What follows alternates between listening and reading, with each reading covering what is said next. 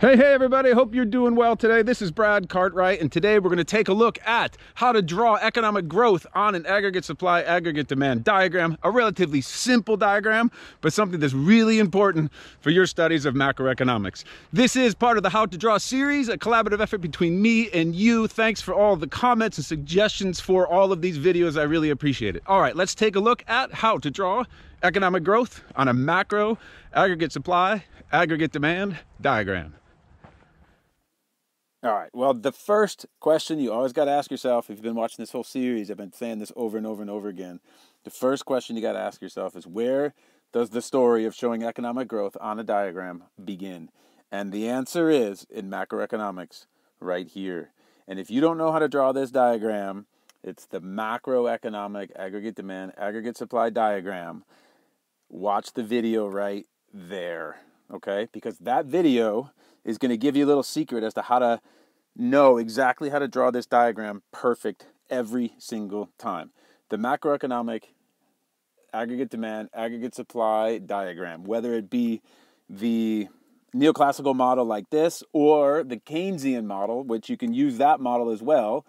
There's a how to draw the Keynesian model as well. You can check on it right there.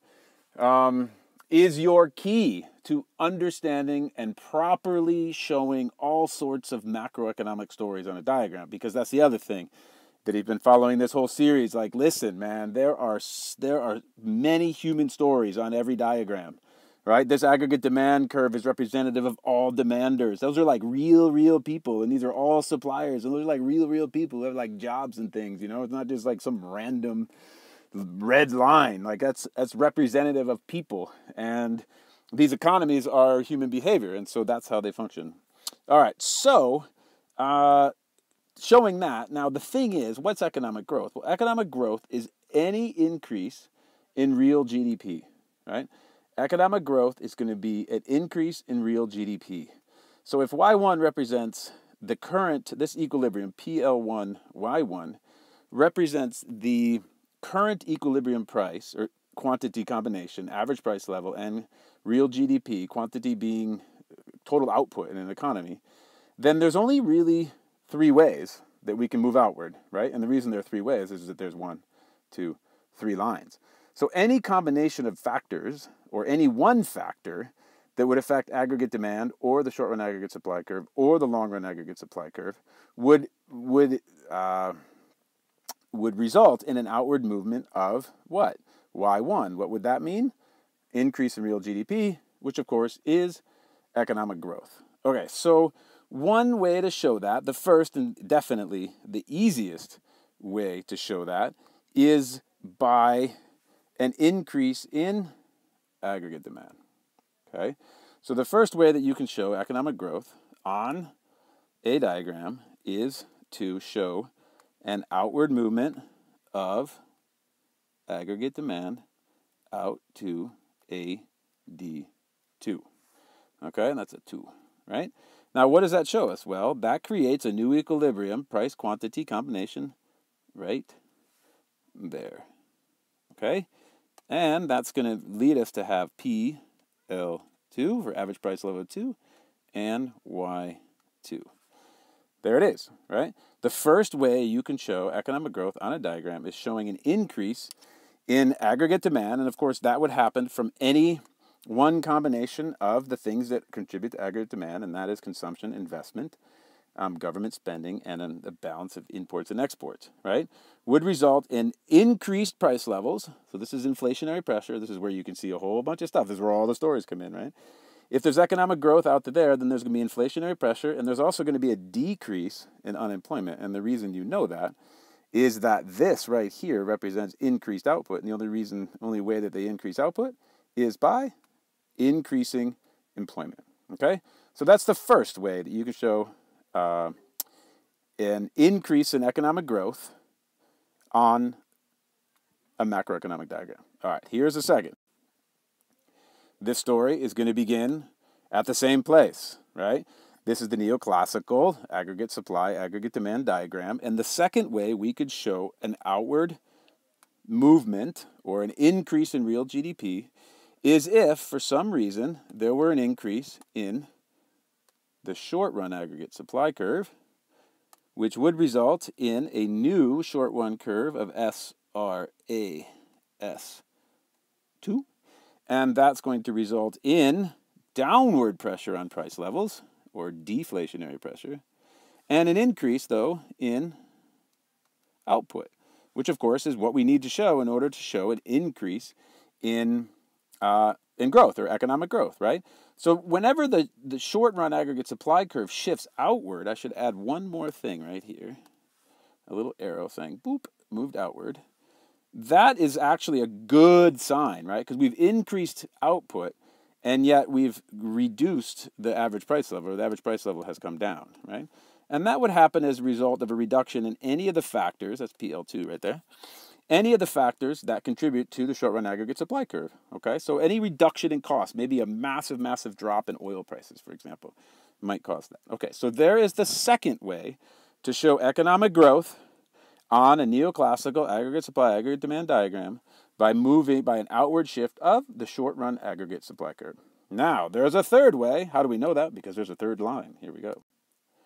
So, again, start the story over. Where does the story begin? The story always begins in the same place, which is the neoclassical aggregate demand, aggregate supply diagram. And again, what we want to show is an outward shift of GDP out to somewhere here. And because it's the last curve, or the only curve we haven't shifted, you guessed it, that's what it's going to be. It's going to be a shift of the long-run aggregate supply curve out there, which will result in LRAS2.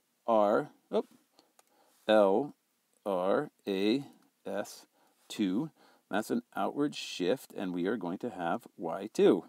And what this would do is also create a downward pressure on price levels, and create a PL2 right here, price level 2, right, and a Y2 there. So the thing is, the thing that's different about the long-run aggregate supply curve is that, and I always tell my students, like, listen, the short run all the ways follows the long run, right? So a shift of the long-run aggregate supply curve is something that's massive inside, massive and permanent, pretty much permanent within an economy. Right? What are the things that contribute to an outward movement of long-run aggregate supply curve? Anything that contributes to the long-run increase in the quantity or the quality of the factors of production. Okay, so what are the factors of production? Land, labor, capital, right?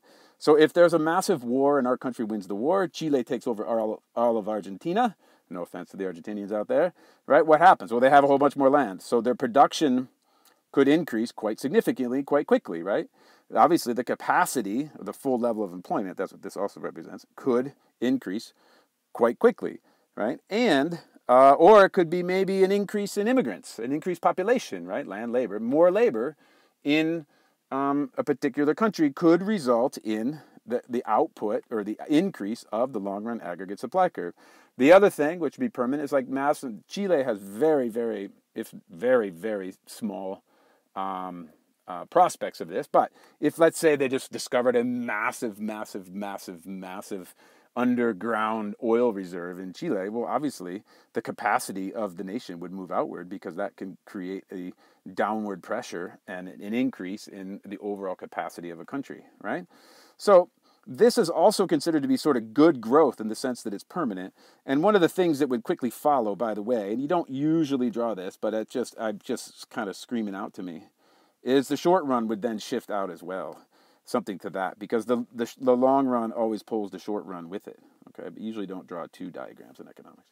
But anyway, at least in IB economics, so this would be SRAS2.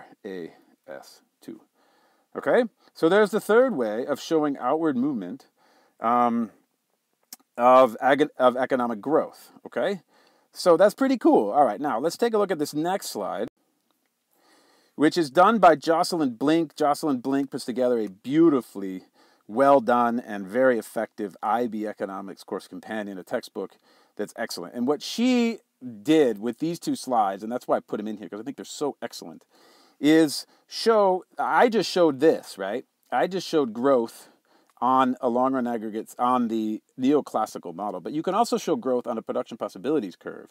If you don't know what a production possibilities curve is, check out the video right there on how to draw a production possibilities curve, and you can understand how this is constructed. But on a production possibilities curve, this green line represents the total possible production possibilities, imagine that, of a particular country, right? And so in this case, and by the way, this is like, they go like this, okay? So scenario 1 is on top, right? Well, I can do it this way. Watch this, okay? So here is point A and that point A, and they're analogous to one another, okay? So one way to show growth is to move aggregate demand outward, which is what I did on the first slide in here, is to pull it out there, right? That's one way you could do it. Okay, so check it out. Jocelyn Blink did that right here. So shift your eyes from there to here, and what you see is A to B, right? Well, that is an outward shift of economic growth. Look at the, this economy was underperforming, right? And then aggregate demand moved outward. So it was operating here, and it moved outward. A, operating there, underperforming, and A to B, it moved outward, okay? So one of the things to look at is there's a relationship between this long-run aggregate supply curve, by the way, and the production possibilities curve.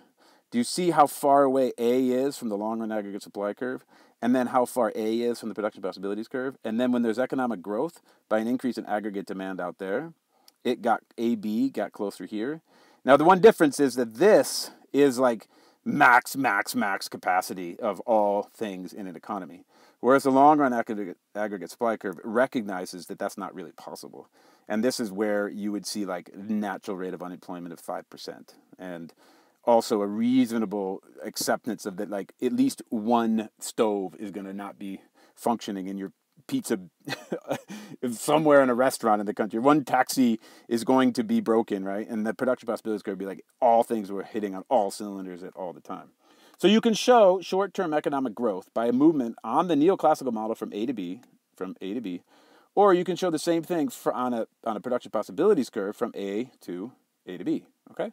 So those are analogous to one another. Pretty cool, pretty cool, pretty cool. All right, one last scenario.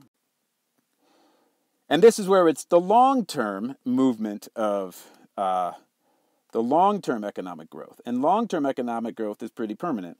And we already talked about what would happen on a neoclassical model, and the long-run aggregate supply curve would move out. And I mentioned that then there would be an analogous short-run movement there, right? And therefore, the economy would operate right here.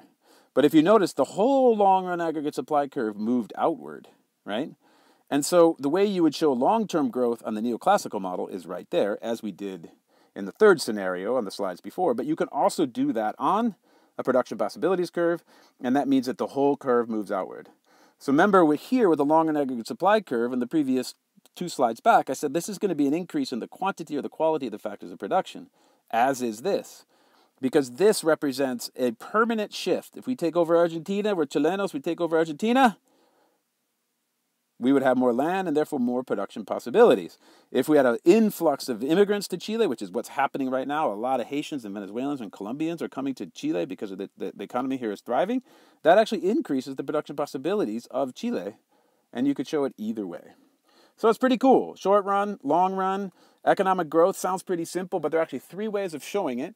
And also 2 different graphs you have in your arsenal to show it in terms of showing growth, right? Economic growth. One of the 5 key factors or key elements of any economy is, or government, is to increase growth, right? Pretty cool. Well, there you have it, my friends, how to draw economic growth on an aggregate supply, aggregate demand diagram. Relatively simple, but an important thing for you to be able to do in your studies of macroeconomics. Again, as I said at the beginning of this video, this is the How to Draw series, a collaborative effort between me and you. The things that you want to see on diagrams, what are they? What are the diagrams you want me to include in this series? Put them in the comment box below. Also, so that we can stay in contact with one another, please be sure to subscribe and turn on those notifications. I see it as an incredible honor and privilege to be able to connect with so many students around the world. Please, let's keep the dialogue going between the 2 of us. Economics tells you so much about the world the world around us beyond just the economics. Economics is the underpinnings of all political thought.